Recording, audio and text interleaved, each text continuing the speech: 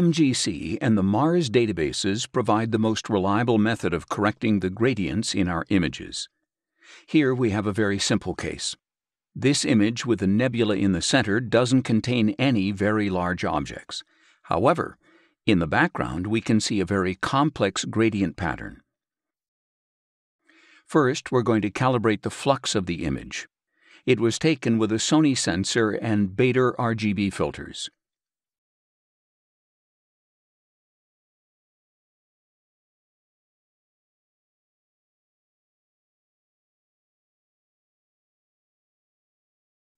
Now we're going to correct the gradients with MGC and the Mars database. First, we're going to apply MGC with the default settings, disabling the Show Gradient Model option so that we can see the result.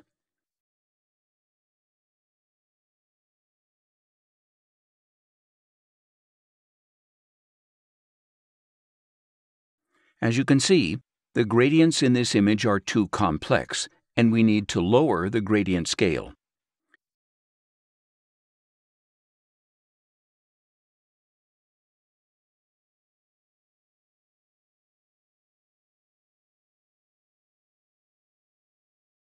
The correction is much better now.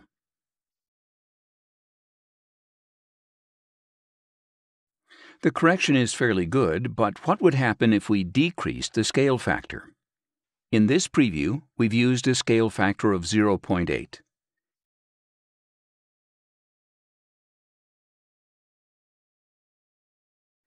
In this one, 0.6.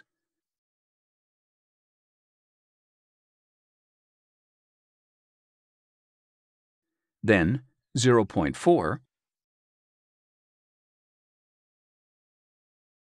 and finally 0.2.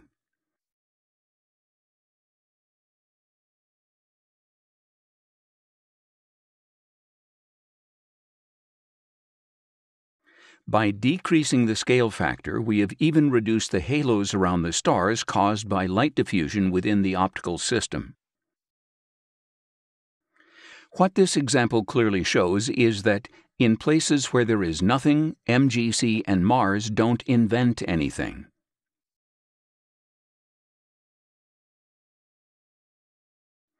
In this second example, we're going to see how MGC and the Mars databases help to correct the gradients while still preserving any faint nebulosity. First, we calibrate the flux.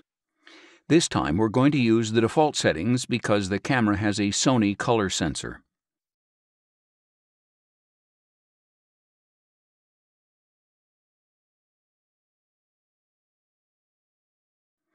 Now we're going to correct the gradients with the Mars database and the default settings. Again, we'll disable the Show Gradient Model option so that we can see the result. In this image, there's a small overcorrection that we can avoid by increasing the scale factors to 1.2.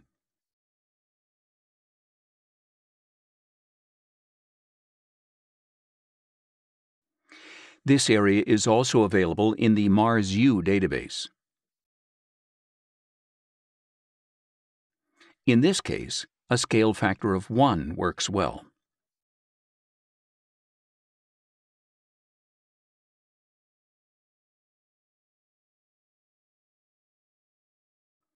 If we compare the two results, the correction with Mars U leaves a subtle shift toward green in this area of the image.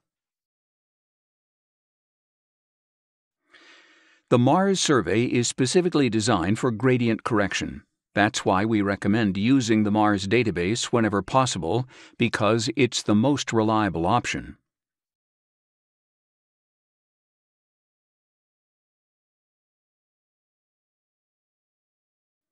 Version 1.1 of the Mars DR1 database also includes the Oxygen 3 band.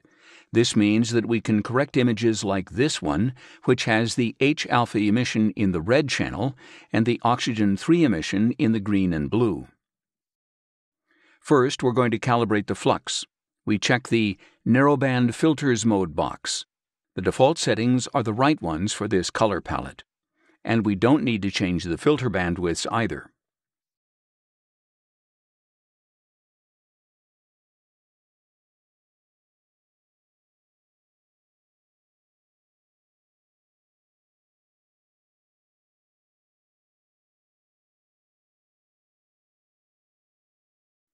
Now we're going to correct the gradients using the Mars database.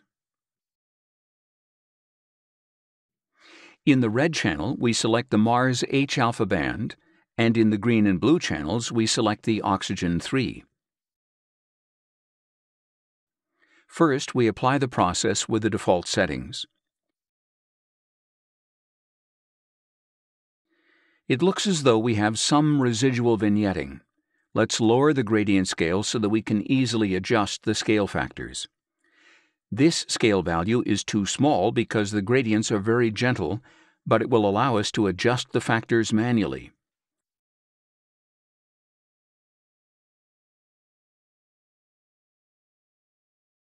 Let's do the channels one by one.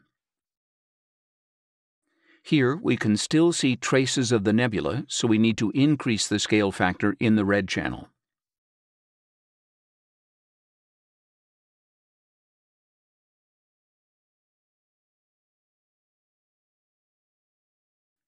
When we reach 1.8, the nebula is inverted, so we probably need a scale factor of between 1.4 and 1.5. Now, let's adjust the oxygen 3.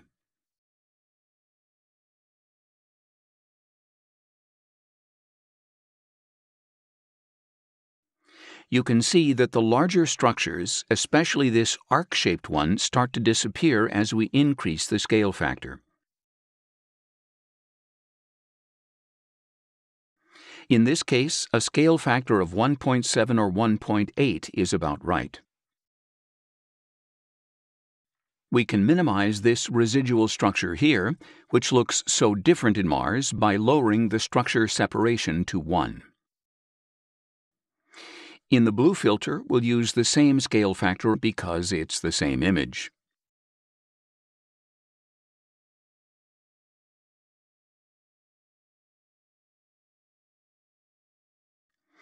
A scale of 256 is too small for the gradients in this image.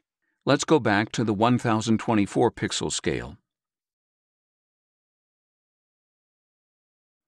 And now let's take a look at the resulting color image. Here we can see that the corners were indeed darkened and there was a slight gradient at the bottom. The darkening is particularly noticeable in this top left corner.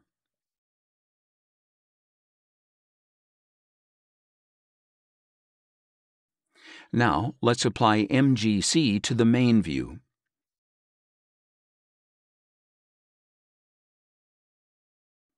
We shouldn't be fooled by what an image looks like on the screen before we calibrate the color, because the colors we see may not be correct. The fact that the background looks greenish here doesn't mean that there's a residual gradient.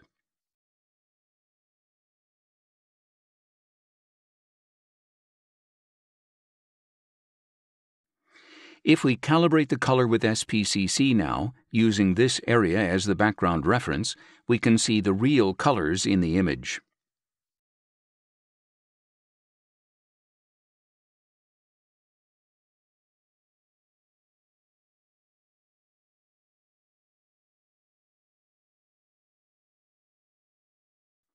Now we reapply the auto stretch, linking the RGB channels, and here's the final result after the gradient correction and color calibration. Another important point about gradient correction with MGC is that it will leave the natural gradients in the image. This corner isn't darker because there's an artificial gradient in it, but because there's a natural gradient that makes it darker.